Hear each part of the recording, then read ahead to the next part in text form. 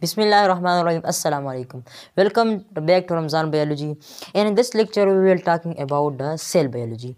Actually, we are starting a series of lecture on the cell biology, and then we will talk about the different organelles of the cell. So before going into the detail of cell, we will talk about the cell biology. What is cell biology? Cell biology is actually the study of the cell and organelles present in the cell. And our today main discussion is about the cell theory. And in the inshallah in the next lecture we will talk about the cell and in the cell organelles. So today our main discussion is about the cell theory or the cell history. That who firstly discovered the cell and which scientists proposed different ideas about the cell. So let's study. First of all, Robert Hooke, English scientist in 1665, he presented the first theory about the cell, and he had a simple microscope under which he searched about the correct slices. And the correct slices, he magnified the correct slices about 30 times. He magnified, and his microscope only magnification was the 30 times. Okay, then he saw some tiny microscopic structure, and that he called that these are the building blocks of this correct slices, and then he called these are the cell. And cell is a Latin word which meaning small room. So he said that these are the small room which combinedly make a whole correct slices tissues. Then at that time, around that time, another scientist came, Anton van Leeuwenhoek. And Anton van Leeuwenhoek is the main discoverer of the microscope. Generally, the modern microscope discovered is the Anton Leeuwenhoek. And he discovered unicellular organism. Actually, his microscope magnification was 300 times.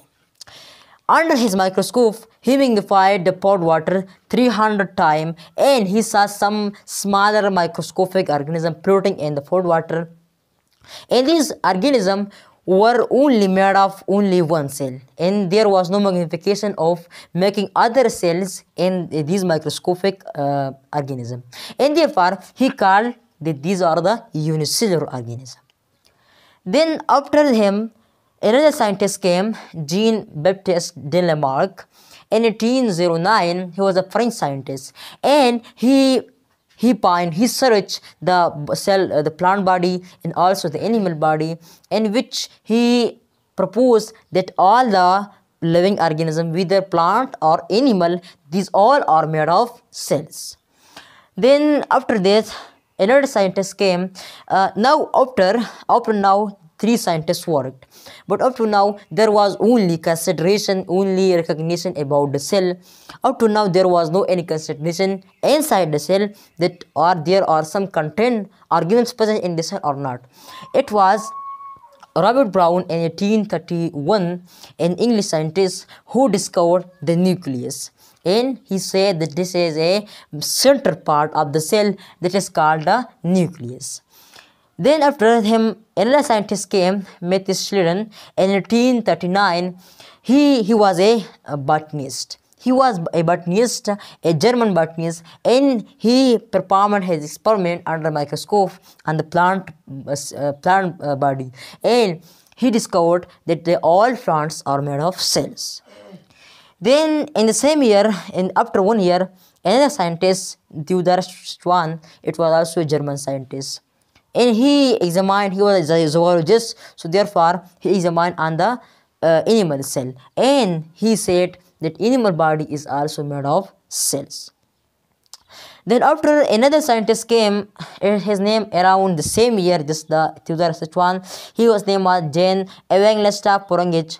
He said that inside the cell, this was another discovery about the inside of the cell. He said that inside the cell there is a fluid structure, liquefied structure, that is called protoplasm. Okay.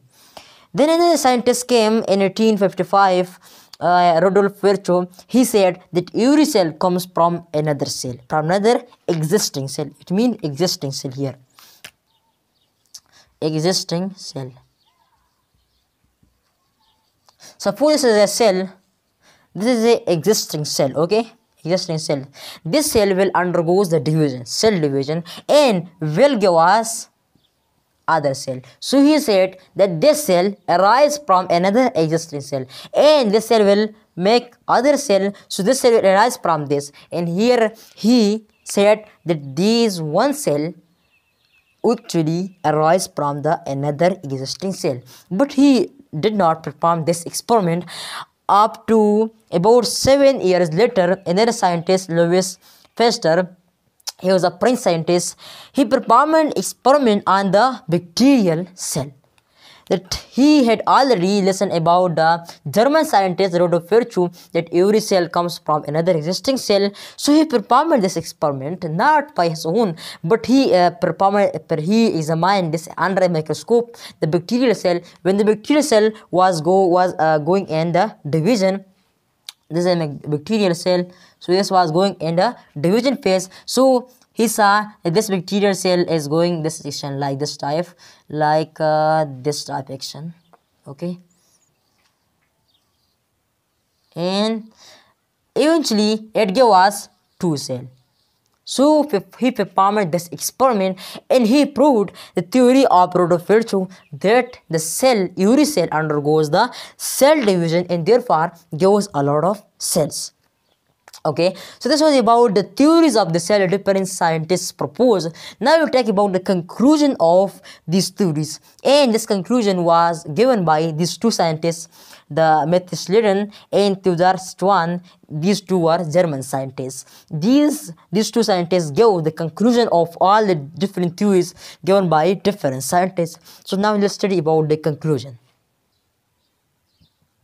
So now we talk about the conclusion of Leiden and Schwann model, that all the theories, experiment by all the scientists, these 2 scientists gave a conclusion to these all theories, and they had 3 steps to conclusion. The first step say that all animals and plants are made of cell and cell products. It say that all animals and all plants are made of cell and the cell product. So just like this support the model of the Anton Leeuwenhoek, the cell, and this after the journalistic Demark, and the Demark said that all the animals, whether plant or animal, whether plant or animal, these all are made of cells. And by its own, Leiden and Schwann also presented the model that one said that all plants are made of cells and all animals are made of cells. And therefore, they gave the conclusion that these all plants and animals are made of cell, and then they said that the cell product. So just like the Robert Brown presented the nucleus model, that the cell have a center part that is called nucleus, and another scientist presented the protoplasm theory, that inside the cell this is the fluid structure that is called protoplasm. So therefore, these 2 scientists also mentioned the cell product. And they said about it, some organisms are multicellular and some are unicellular. So they support the model of Anton Leeuwenhoek. That Anton Leeuwenhoek said, performed an experiment, and he searched that there are also some unicellular organisms, and he also said that maybe all plants and animals are multicellular, and the smaller organism which he performed the experiment under his microscope, these he called as the unicellular organism. So therefore, these 2 scientists propose a conclusion that there are multicellular organisms also and unicellular organisms also. Another step say that cells are the structural and functional unit of living organism. So they have to support the model of Robert Hooke, that he said that the cell is a structural and functional unit of living organism, and eventually this step support all the theories presented by various scientists, because various scientists work by invention different organs of the cell. So therefore, this is also a very important step, and therefore cell is also called the building block of the animals and plants, the building block of living organism. The next third step say that new cell arise from the pre-existing cell. So this step support the model of Virchow and Louis Pasteur, that this scientists said that new cell arise from the pre-existing cell, and this scientist performed the experiment of the cell division on a bacterial cell, and he said that is proved that the new cell arises from the pre-existing cell. So this was all about the cell theory and the conclusion of Schleiden and Sichuan. So I hope this lecture will be helpful to you, and if you have any doubt, any question in this, so you can mention in the comment. Inshallah, in the next lecture we will talk about the cell and the cell organelles. And do not forget to subscribe and share my lecture for the next upcoming lecture, and also press the bell icon to receive update of my next lectures. Thank you very much.